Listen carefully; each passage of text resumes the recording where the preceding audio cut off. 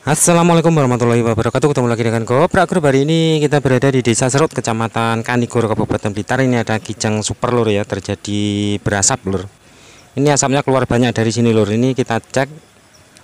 Ini kayaknya minyak rem lur. Jadi berasapnya itu saat direm lur ya. Begitu direm langsung berasap tebal putih. Kita nyoba cek aja, langsung menuju ke depan lur, ke master remnya ya. Nah, dan di sini lur, di tandon minyak rem ini cepat habis lur. Itu tandanya teman-teman ya. Itu tandanya cepat habis. Terus di bagian belakang begitu direm langsung berasap. Ini nyoba kita hidupkan lur. Jadi berasapnya tidak pasti lur ya, tidak tentu. Nah, kalau tidak direm atau enggak digas besar enggak ada asapnya lur. Ini kita cek rodane kering semua lur. Ini artinya tidak terjadi kebocoran pada karet remnya ya. Tapi minyaknya rem bisa habis. Kita curiga di sini lur ya. Nah, ini seperti minyak lur. Kalau uli tidak semacam ini ya. Kalau uli hitam biasanya. Nyoba kita cek bagian depan juga lur. Nah, ternyata depan sudah pakai cakram, jadi tidak mungkin akan bocor lur ya. Terus minyaknya habisnya kemana? Nah, ini lur. Ini biasa terjadi pada mobil-mobil tua lur, seperti L300, Carry, Colt, itu biasa terjadi teman-teman ya. Nah, ini nyoba kita cek remnya lur. Nah, remnya macet-macet kayak gampang hilang lur. Jadi setannya cuman sedikit banget lur. Nah, jadi kita curiga pada ininya lur. Ini akan kita lepas saya langsung lur, master rem pusatnya ya. Ini ada baut murnya banyak. Ini ledengnya kita lepas dulu teman-teman ya. Jadi biasanya kalau terjadi semacam ini lur ya, minyak rem cepat habis, sementara untuk roda-rodanya tidak ada kebocoran, itu biasanya masuk ke dalam booster teman-teman ya. Minyak remnya masuk ke dalam booster, dan saat direm itu minyak penuh dan terisap oleh manifold in dan langsung masuk ke mesin, akhirnya kebakar di mesin teman-teman ya. Dan mesin jadi berasap. Biasanya teori ini ngono lur. Ini nyoba aja kita cek lur ya. Ini kita lepas dulu untuk master rem pusatnya.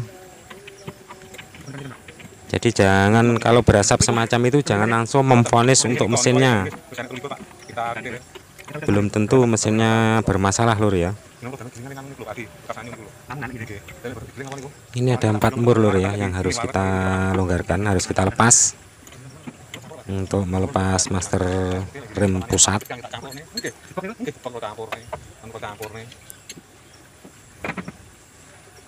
Jadi nanti dicek, kalau memang harus ganti baru ya diganti baru lur untuk master rem pusatnya ya, biar tidak terjadi bocor pada minyak rem.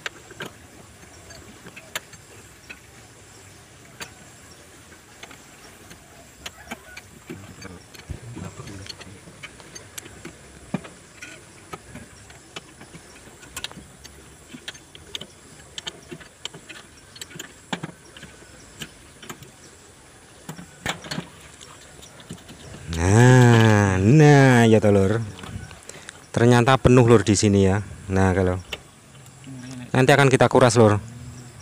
Jadi untuk tempatnya udara sangat sempit lur kalau terjadi penuh semacam ini ya. Ini nyoba direm lur ya, nanti akan kelihatan jelas kalau minyaknya berada di dalam sini ya, di dalam booster sini ya. Sambil dipompa kita cek. Nah itu lur, baru keluar ya. Nah ya telur. Nah, jadi yang terhisap oleh manifold in adalah minyak rem lur, yang membuat mesin menjadi berasap ya dari knalpot. Berasap putih ini teman-teman ya. Ini akan kita kuras lur. Ini ada ringnya ya. Nah ringnya iki lur. Nah terhisap ini lur, ringnya iki. Terus ada silnya juga lur. Nah ini silnya. Nah ini nanti akan kita masukkan selang lur ya dari sini ya.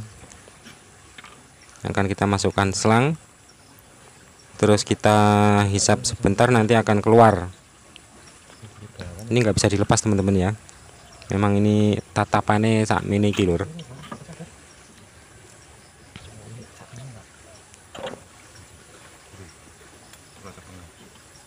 Nah kita masukkan selang semacam ini lur ya.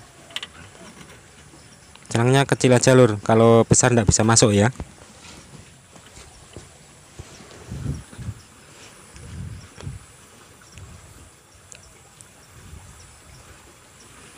Jadi kita carikan selang yang kecil. Nah bocornya di sini teman-teman ya.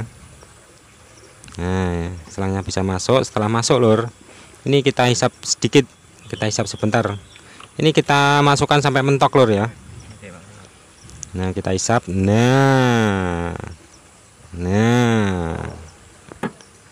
baru kita biarkan di bawah lur untuk ujungnya selang ini ya, biar menetes sendiri. Nah ya telur, biar netes dewi ben sampai entek, biar sampai habis minyak remnya. Karena ini remnya juga bisa hilang lur. Ini nyoba kita cek ininya lur ya, master pusatnya. Ini ada ringnya, ada kancingannya lur. Nah kancingan sudah terlepas. Nah kita cek. Oh anu lur ya, kita ambil yang bagian dalam lur. Poh ke tenda umum lur.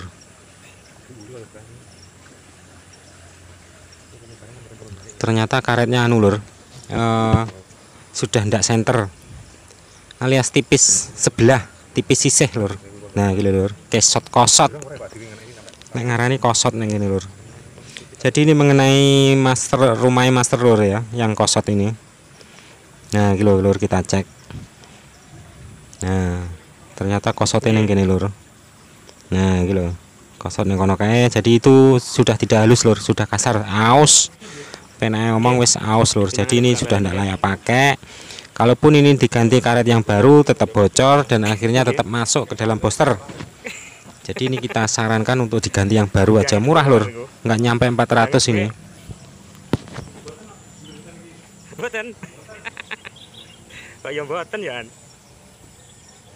Jadi kita ganti ungkul teman-teman ya. Oke teman-teman, ini untuk yang lama ya, yang memang sudah aus, dan kita ganti yang baru. Ini harganya sekitar nggak nyampe 400 lur. Ini untuk yang baru dan langsung akan kita pasang ya. Sebelumnya kita kasih sealer dulu lur ya pada ujungnya ya, sebelum kita pasang. Dan ini kayaknya sudah habis lur minyak remnya yang di dalam booster ya.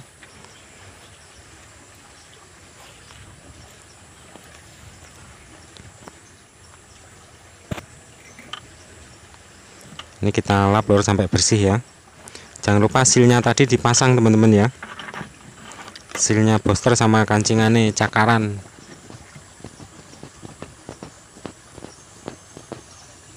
Nah ini silnya lur. Oke teman-teman, ini silnya sudah kita pasang, tinggal kita pasang boosternya ya. Jangan lupa dikasih lem mubeng ini lur, biar betul-betul rapet ya. Elek ora apa-apa lur, yang penting penak. Nah baru kita pasang murnya.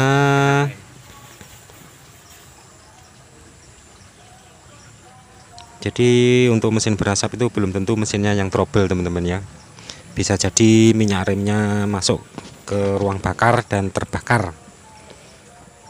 Jadi kalau ada kejadian semacam ini lur, yang perlu dicurigai adalah tandon minyak rem ini ya. Kalau tandon minyak rem cepat habis, terus roda-roda ternyata nggak ada kebocoran, terus mobil berasap, itu tandanya ini yang bermasalah lur, master rem pusatnya ya. Oke teman-teman, ini sudah terpasang ya, tinggal kita angin dulu. Sebelum diangin diisi minyaknya lur ya. Anginnya gampang lur.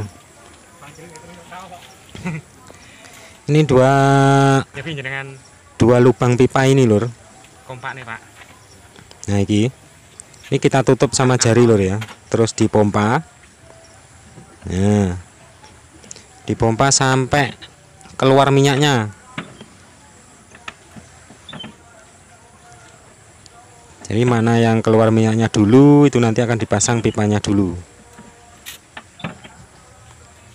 Terus tahan. Nah ini untuk bagian belakang lur yang keluar ya. Nah ini baru kita pasang untuk pipanya lur ya, ini ya kita pasang.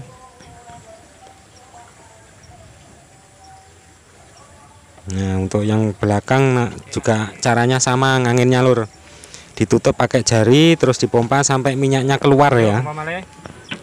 Sama ditutup sampai minyaknya keluar sambil dipompa. Nah setelah keluar baru ininya dipasang. Jangan lupa minyaknya jangan sampai entek lur ya. Yo komponnya. Kalem-kalem. Ya, poh, banter moncrot lur. Wis padet iki. Wah, sip.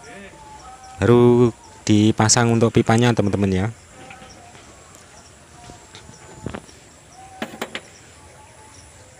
Nah, ini baru dipasang. Sip. Dan setelah ini diangin lagi 1 kali atau 2 kali lur ya. Jadi dipompa sampai padat, baru yang depan diangin dulu. Nek mau kan ora gelem balik barang. Nggih. Sampai betul-betul padat teman-teman ya. Langsung kesedot Pak marai rosol sedotane marai. Ya, liwate ini untuk koplingnya kita cek juga lur, aman. Minyaknya masih banyak. Kalau kopling tidak mungkin terjadi semacam itu teman-teman ya. Yang biasanya remnya.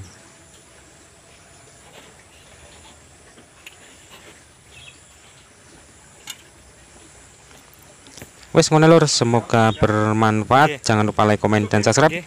Wassalamualaikum warahmatullahi wabarakatuh.